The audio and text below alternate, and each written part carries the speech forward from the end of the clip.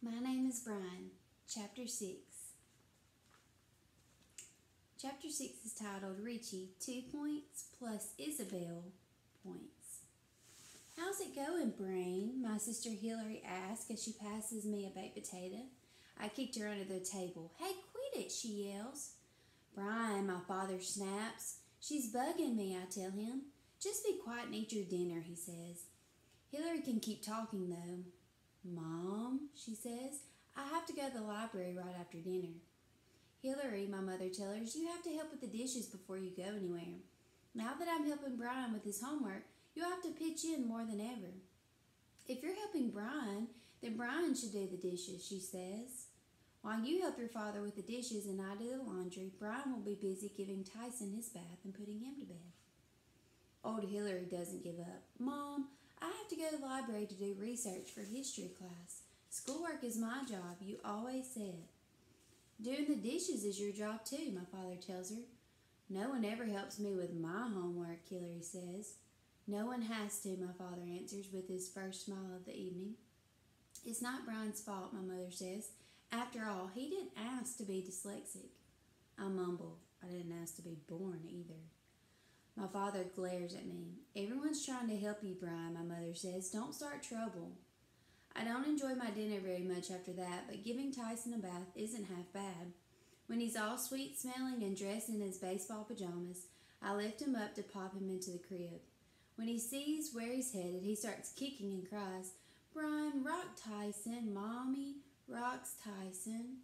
I sit down in the rocking chair with him and he clutches his radio blanket and looks up at me. Brian, read, he orders. Mommy reads. I pick out a Frog and Toad book from the pile next to the rocker and open it. I show him a picture of Frog and Toad walking together. Look, I say, they're walking down the road. Read words, he orders. So I read by sounding out the words and following the syllable rules that my tutor taught me. Whenever Toad is talking in the story, I make my voice low. When it's Frog's turn, I start and end his speech with ribbit. Tyson loves this and doesn't even notice that I'm a slow reader. The next night I read him Frog and Toad again, and by the third night I'm pretty sick of reading the same book over and over and decide to go to the library and pick out some new books for him. Ones that I'm sure I can read. Friday, Mr. Dithers announces that we're starting a unit on the American Revolution and we should take notes. Brian, he says, I understand that you are to sit in the front row. Please change places with Irene. As I pass Dan on the way to the front, he asks, What'd you do? I shrug my shoulders and whisper back, I guess because I'm always fooling around. I sit down, and as soon as people have stopped staring at me, I take out the tape recorder Miss Crandall gave me. At home, I wrapped it in a paper napkin and practiced pressing the record button without looking at it. With this disguise, I figure no one will notice what I'm actually doing. As I'm putting the napkin-wrapped recorder on my desk, Mr. Dithers says to the class, Whenever the class take notes, Brian is going to record my lecture. As you probably know, he has a learning disability. He also will be able to spend as long as he needs to on tests. I slump down in my seat. How could he do this to me? No fair, Jason calls out. Why should he have more time? Mr. Dithers spends 5 minutes lecturing us on how everyone has different abilities and learning styles and makes me feel like a world-class jerk. I don't have any choice, I tell the other jokers at lunch. If I don't go to the tutor and get better grades, my dad will kill me. I can't do anything about it until I live on my own. Hey man, just say no, John says. Your folks won't kick you out. You don't know my father, I tell him. Yes, I do, John answers. He's no different from any father. You're just wimping out, man. You gotta start talking back more. Look at him like you'd beat him up if he dared lay a hand on you. Use your karate on him. A tutor? Give me a break. Before I can think of a way of changing the subject, Isabel comes clumping past our table with her lunch tray. Richie calls out, Hey Isabel, you dropped something. She automatically leans over her tray and looks at the floor. At that distance, Richie does a hand fart. A whole table of 8th grade guys hear it and laugh. We start scratching our heads. Isabel glares at me as if it's my fault. 2 points, Richie boasts, plus 2 is at 8 points. Did you see her? She thought she really did it. No, she didn't, I said. She was mad. Maybe we should get extra points if we get somebody really mad, Richie says. I think that's a dumb idea, but I don't say so. Hey, it's Friday, Dan reminds me. We can all go to the hideout. Do you have tutoring, he asks. I'm not a prisoner, I tell him. I can still go to the hideout on Fridays. But I can't today, John says. Do you have to stay after, Dan asks. Me? Nah. Bingham won't pull that one on me again. I just got some business to take care of. You got trouble with that? Dan shakes his head. I can't go either, Richie says. I got to, go someplace, the dentist.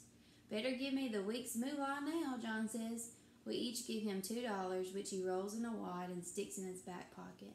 I'll put it in the tin when we get to the hideout tomorrow, he tells us. After school, I hang out with Dan for a little while, but he wants to go watch TV, and I want to stay outdoors. I'm riding my bike around the shopping center, thinking maybe I'll just go home and take Tyson to the playground when I hear honk honk. I look up. The Canada geese are on the move. I start going to the direction of the big goose V in the sky. Then I get this great idea about my report on the geese. I cycle as fast as I can on Route 343 toward the highest building around, the Colgate Mansion. I slow down when I remember the rule about not going to the hideout unless everyone can go. But I remind myself the hideout is in the gardener's shed, not the big house. I just want to go near the shed. I pedal full out of the rest of the way. After I have my bike behind the garage, I sneak into the mansion through the cellar window John pried open last summer. The cellar smells like old socks and it's darker than I thought it would be. I get upstairs fast. I don't count rooms this time or look around. I'm too scared. On the top floor, I climb the ladder, push the hatch open, and pull myself onto the roof. Before I even look around, I take my tape recorder out of my knapsack and turn the tape over to the side B. Mr. Dithers is on side A, and the Canada geese sounds will be on side B. Now that I'm on the roof, I'm not afraid. I like being up here where I can see my town laid out like a map. I'm looking for the roof of my house when I hear honk honk behind me. I push the record button on the tape recorder and hold it up to the sky. Microphone toward the V of the geese headed my way. Then I get another idea and turn the microphone back toward me and say clearly, the sounds of the Canada geese, 4 p.m., October 2nd, 1992, as heard by Brian Albert Toomey. The geese are flying in a southerly direction. They fly toward me again, honking like crazy. As they get close to the mansion, they take a dive. Are they going to land on the roof? I lie down on my belly so I won't scare them off. When I lift my head just enough to take a peek, I see that they haven't landed around me after all. I still hear honking, so I crawl over to the edge of the roof and look down. At least 100 Canada geese have landed in the field next to the gardener's shed. I describe into the recorder what the geese look like and how they're feeding. I stop talking and try to count them, but it's hard to keep track because they keep moving around to feed. Bang! The crack of a gunshot explodes through the window of the shed. It sends the geese up and out of there with a swoosh of wings and 1,000 honks. I scan the field, no dead bodies. The shot missed its mark, and all the geese have escaped. 5 guys come out of the shed. Before I have a chance to think that some other kids have found our hideout, I see that 2 of the boys are Richie and John. The other 3 are 8th graders, real troublemakers, Teddy, Steve, and Mac. Mac is holding a hunting rifle. He shouts curse words at the flying geese and laughs. John and Richie have brought other people to our hideout. I lie as flat as I can, slide away from the edge of the roof, and lay there listening to them laughing and talking. With the honking geese gone, I can overhear what they say. There are more than 20 rooms in there, and no one's using them, John says. Now that should be the clubhouse, one of the 8th graders say. Is it, Steve? Come on, we'll give you a tour, Richie says. You got a way to get in, John? Mac asks. What do you think? John answers. My heart jumps. I hear their evil laughter as they run toward the mansion. Bang! Another gunshot. As I look around the roof trying to describe what to do, or decide what to do, I notice the open hatch to the top floor. I crawl over to it and close it. I sit on it and think about all the mean things Teddy, Steve, and Mac have done to animals and kids. What would they do if they found me? An hour passes, minute by minute. It's getting darker and colder. I look at my watch, 6:03 p.m. I'm already late for dinner, and it starts to rain. I get this awful thought. What if they decide to stay all night? None of those guys are afraid of their parents. I tell myself, Brian, you've got to find a way out of this.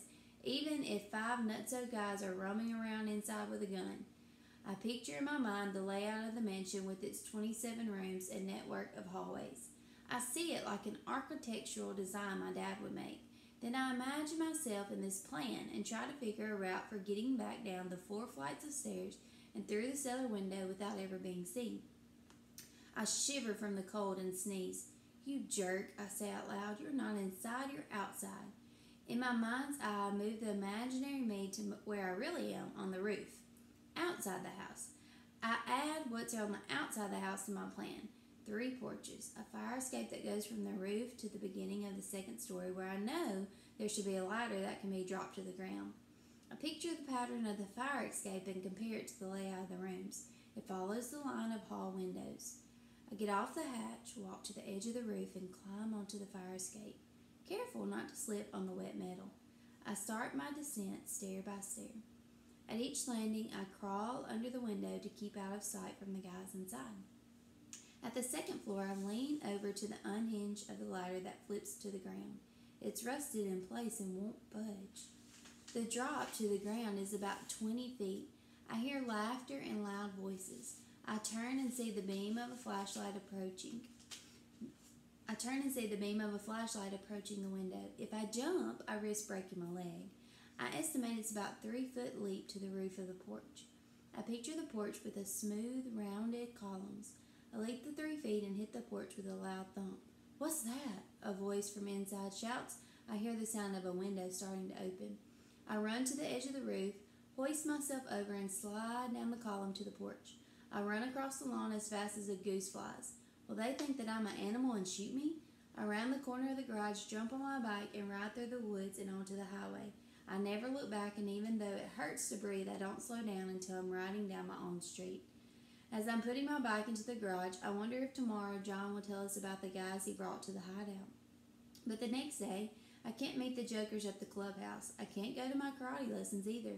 I have to stay home the whole day because I was an hour late for dinner. I also have a terrible cold. Sunday morning, I go over to Dan's. This is one of my favorite things to do. Dan's father is not as nervous and grumpy as my dad, and he makes the best Sunday brunch with homemade blueberry pancakes. I'd like to bring Tyson with me sometime so he can see what a family is like, where the mother and father aren't always arguing with one another and yelling at the kids. After breakfast, Dan and I go to his room to build a model airplane. Dan says that he and Richie and John waited for me at the clubhouse on Saturday. That it was real boring, and after a while of just sitting around feeling cold and being quiet, John had said maybe it was time to close the hideout for the year. He said especially since you can hardly ever come. So he's blaming me, I say. He's the one who has new friends. What new friends, Dan asks. I tell him that John and Richie went to the hideout without us and that they took 8th graders. He doesn't believe me until I play him the tape recorder. I'm afraid of those guys, Dan says. I don't even like them, I tell him. And they're in trouble all the time, big trouble. Dan's looking sad, but John and Richie and you and me, we're all best friends. I feel pretty bummed out myself. I'm thinking that I just don't trust John with our money anymore. But just thinking that makes me feel sad and sort of sick to my stomach. So I don't say that out loud. Instead, I tell Dan, I don't like Operation JDBR that much anymore. It brings me more grief than relief. It's hard for you to fool around in school now anyway, Dan says. I don't blame you for being afraid of your father. I hope you can get better grades. Me too. It'd make my life a whole lot easier. I can do better work in school too, Dan says. I was afraid you wouldn't be my friend if I did. I don't care if you study, I tell him. I know, he says, but John and Richie'd be real mad if I started to be good in school. Are you afraid of them too, I ask. He nods. Yeah, a little. But people shouldn't be afraid of their friends. If you're afraid of someone, maybe they're not such a good friend, Dan adds. Maybe not, I agree.